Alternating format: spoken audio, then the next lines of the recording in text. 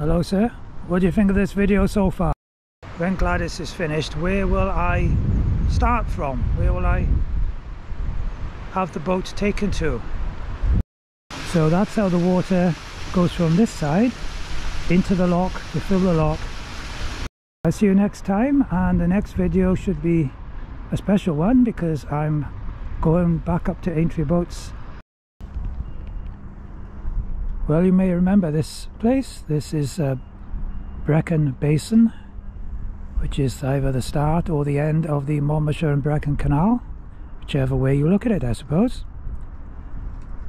And I was here about a year ago, I think, when I started my walk along the canal.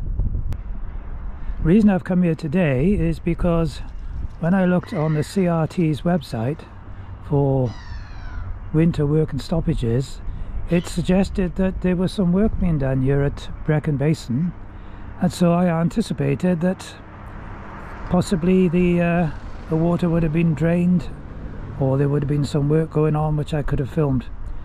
But that's not the case. Everything looks quite normal.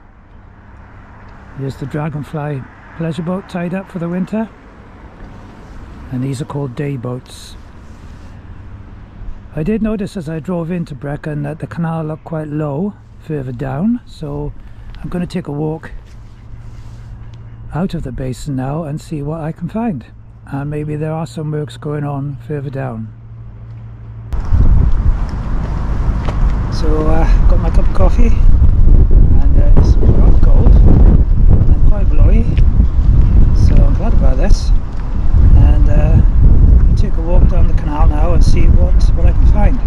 Plenty of ducks around. I haven't seen any swans yet today, but who knows, fingers crossed. Could be in luck. Well, yeah, so as I approach this bridge I can see that the canal is actually stopped off, and some quite extensive work going on by the looks of it. It's amazing to think that all this water here is being held back by a series of planks here. The result is that the canal looks like this.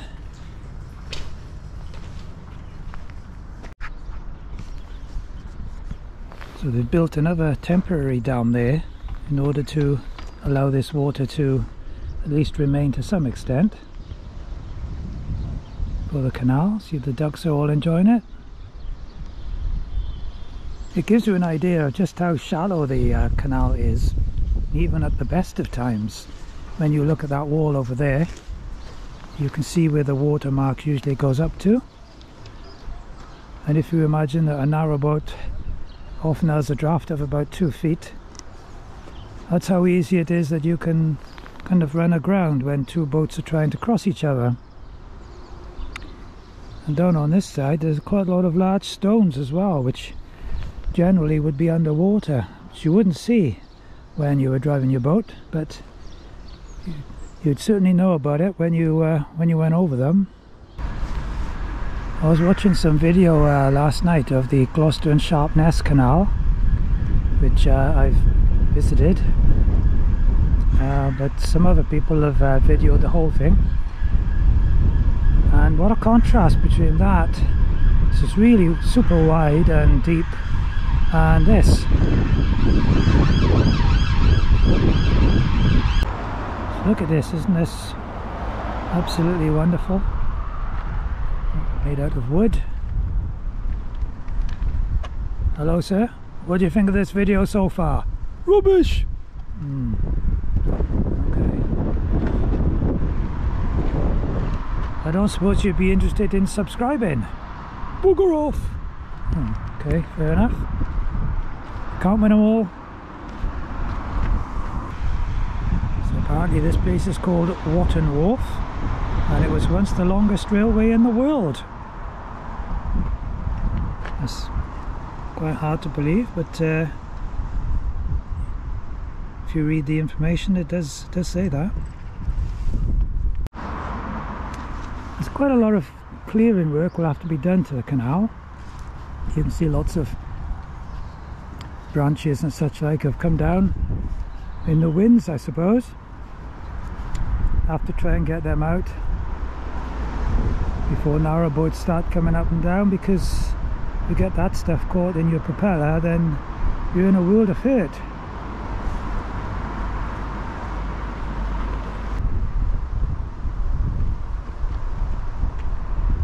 There we are, 1.25 miles to Brec and the lock.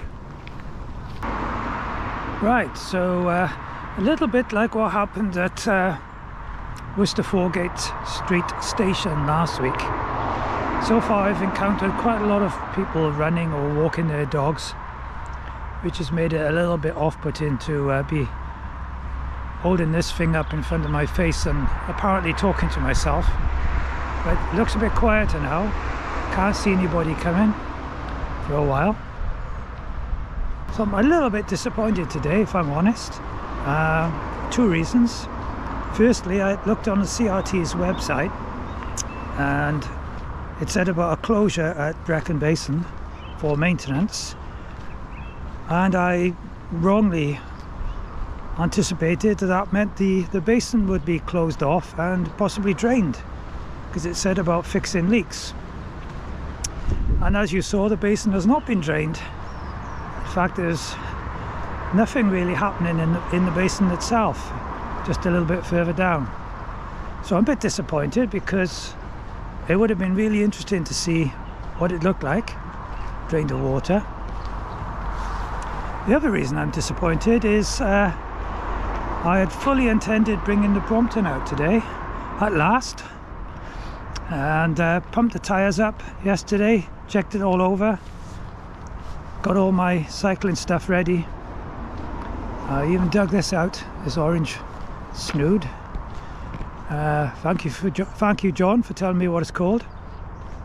And then I looked at the weather forecast, which had been saying a fine day, and yesterday that it changed to rain for Brecon pretty much all day.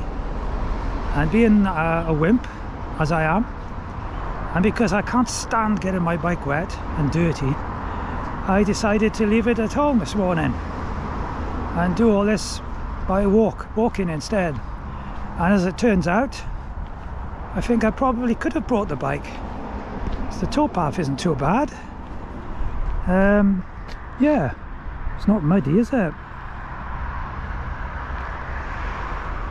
Not yet anyway. And I think I'd have been okay. It is a little bit windy. From time to time there's been quite a gust. But I'd have been okay on the Brompton today. I really must get out on it soon. I really must.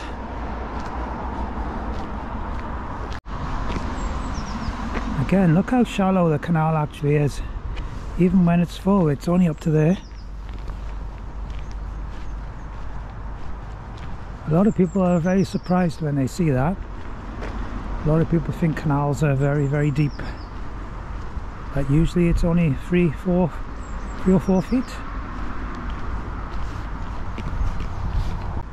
So this is bridge 164A, which means there's also a 164, and this was built subsequently. This is the A40 road bridge. So the A40 Brecon bypass goes over here, and that would be the way towards West Wales if you were going to West Wales. If you remember, or if you watch my video of about a year ago, I think when I first came here, the canal was stopped off at this point. So you can see the wooden planks are dropped down the guides and form a watertight seal. So this spot's a good example of what you find sometimes. You can see that most of the water is gathering towards this side of the canal, and so if you had 2 boats trying to pass each other, the one coming up, which would be on the right, so you always pass on the right on a canal, or you're supposed to anyway, you can see how easily a boat could go aground. If you moved over onto that lot, the boat on this side would probably have a lot more depth. So very easy to go aground on this canal, and I can say that from personal experience a number of times when I've come up here. But normally it's not that difficult to get off the mud. It takes a little bit longer sometimes than others, but usually you manage all right in the end. There's another nasty stone over there. You could easily grind your boat on that. Yeah, there's another significant obstructions, can have to be moved out the way. Came down in the winds recently, I expect. I still wonder at the fantastic stonework on these old bridges. It's incredible, just look at that. They were all built without the benefit of modern tools. It was just by sheer hard labour and skill. There are lots and lots of tracks in the mud that I've seen on the other side. I don't know what made them. Could be lots of things, I suppose, and I can't get close enough to really see. Of course, a lot of people wonder where the water comes from to fill the canals. You know, they don't just fill themselves, and in many cases the water comes from a nearby river. And in the case of the Monmouthshire and Brecon Canal, it comes from this river. This is the River Usk, and Brecon is more or less 2 miles up that way, and that's where the water comes from. They take some of it from the river, goes into the canal, and they follow each other for quite a long way. Yeah, do you know what? I'm really annoyed about not bringing the Brompton. This would have been absolutely fine for me. It's slightly damp in the air, but hardly anything, to be honest. I think I might write to the BBC and complain about their bloody awful weather forecast. I shall do that when I get back home. Coming up towards Brec Loch now, a place I know quite well, and going to see if there's any work going on there, and then I'm going to stroll down to the aqueduct, and I think that'll be far enough for today. Need to change my batteries as soon as my battery rather, as soon as I get to the loch, because I can see I haven't got much left now. So here I am, made it to Brec Loch. Started up there at the basin, come this far.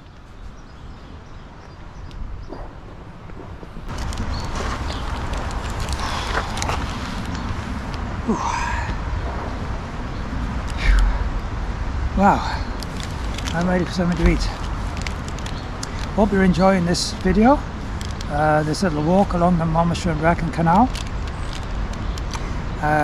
If you are enjoying it, please give it a thumbs up on YouTube and leave a comment. Many thanks to everyone who regularly leave comments, and that's absolutely great. I really appreciate that. Thank you guys, you know who you are. But yeah, feel free to leave comments, and don't forget to subscribe. It means a lot to me, and I'm very, very grateful to those people who have subscribed so far. There's over 550 of you now. I'd love to get to 1,000. If I get to 1,000, it's possible YouTube will actually give me a little bit of money by virtue of the ads which appear alongside the video. It will be a very little amount of money, so I'm not in this to make a fortune, but it would be nice to get to that 1,000 subscriber mark.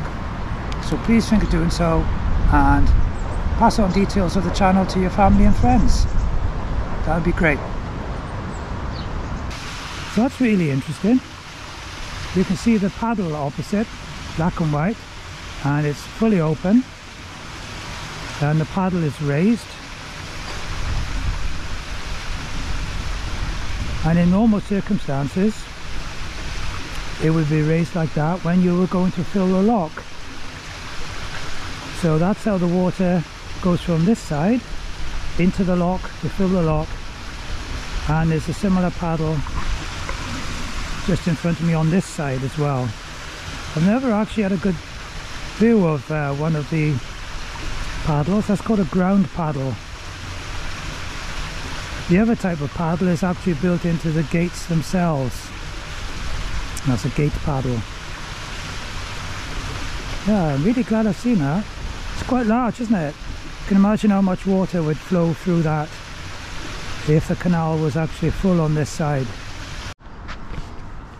So the Monmouthshire and Brecon Canal, often known as the Mon and Brec, is pretty much unique in as much as when you exit one of the locks, you are supposed to leave the bottom gates open like this.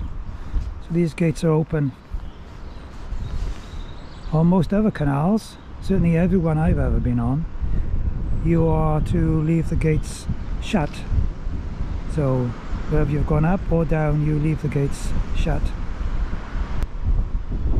Also a bit different on this lock, the gate paddles, that's the ones which are actually built into the doors or the gates themselves. You wind them up and down using a hydraulic system. So you put your windlass on the spindle there. So rather than a ratchet system, which is often the case, this has got a hydraulic one. Doesn't mean it's any easier, mind. No, it doesn't. But these are the kind of things you'd see on a lift bridge as well, a hydraulic mechanism. This is bridge 163, which is immediately before Brec Lock. A couple of boats tied up down here. The canal is, it's not full, not by any means full. You can see the banks are still exposed over there, but it's deep enough for these boats to stay where they are. I imagine these boats normally would have been moored up in the basin, and they moved them down here when they knew about the work that was going on. Quite a sharp bend coming up now, and then we'll be at the aqueduct which takes the canal over the River Usk. Yeah, there you go. Brec Aqueduct, completed in 1800. I mean, that's just crazy. 224 years ago that this was built. Isn't it just astonishing? And look at it. It's as solid as a rock. 25 feet the canal is above the River Usk below.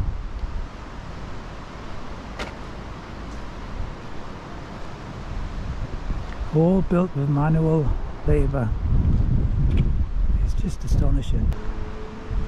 I'm going to turn by here and start making my way back now, I think. It isn't raining, but it feels like there's rain in the air, so maybe I should take back what I've said about the weather forecasters. But I wouldn't be surprised if it doesn't rain. There's not a lot of things do surprise me anymore when you've been around as long as I have, and that's a lot longer than you might think. Yeah, there's definitely a little bit of rain in the air, maybe a light drizzle. So a lot of people have asked me when Gladys is finished, where will I start from? Where will I have the boat taken to? And I haven't really decided even yet, but it won't be this canal, much as I love this canal, because it's the nearest canal to where I used to live and I know it very well. But unfortunately this canal doesn't join any other canal, So if I have Gladys put on this one, then all I can ever do is go up and down from Brecon to Cwmbran. And nice as that is, it could get a bit boring. So it won't be this canal. My thinking at the moment, the most likely place would be either the Llangollen Canal or the Middlewich branch, which is a canal that joins the Shropshire Union and the Trent and Mersey. It's getting quite windy now. I feel my hat's starting to take off. So good thing I didn't wear a baseball hat, or it would be in the drink by now. So it'll be one of those two, I think. Much will depend on what time of the year I get the boat. If it goes as long as the middle of the summer, which I hope it doesn't, then I very much doubt I'd go on the Llangollen, because that's going to be very, very busy then. Well, we'll just have to see. I just don't know at the moment. I have to pay for her to be moved. Basically, some guys will come with a big lorry, and she'll be lifted onto the back and driven to the marina of my choice. It's not a cheap exercise, as you can imagine, but I knew that when I decided to buy the boat. Eventually, in the fullness of time, it's possible I might have Gladys lifted out again and brought to this canal, because I do like this canal very much. It's close to where I used to live for a long time, for most of my life, and it's so pretty, and it's not far from where I'm living now. So there's all kinds of possibilities would arise then. Yeah, so it's quite possible I could end up, Gladys could end up on this canal one day in the future, and that would be really nice. I'd be very happy with that. It's starting to rain a little bit now on the way back, so maybe it wasn't such a bad thing to leave the Brompton at home. I really can't stand cleaning the bike. Now there's a nice view of the profile of the canal. You can see how it curves down towards the middle. So if you can, that's why you always try and keep the boat in the middle, because it really is very shallow on the edges. I've made it back to Brecon Basin, safe and sound. The rain has held off, more or less. Hope you enjoyed the video. Do give it a like if you did like it. Leave a comment and think about subscribing, of course, please. That'll be really nice. I'll see you next time, and the next video should be a special one, because I'm going back up to Aintree Boats on Monday the 12th to see Gladys. Now she's in the fit out shed with a spanking new coat of paint, so see what else they've done to her since I went there last. So I'm really looking forward to that, and I hope you will too, and I'll see you then. Meantime, thanks for watching and all the best. Bye.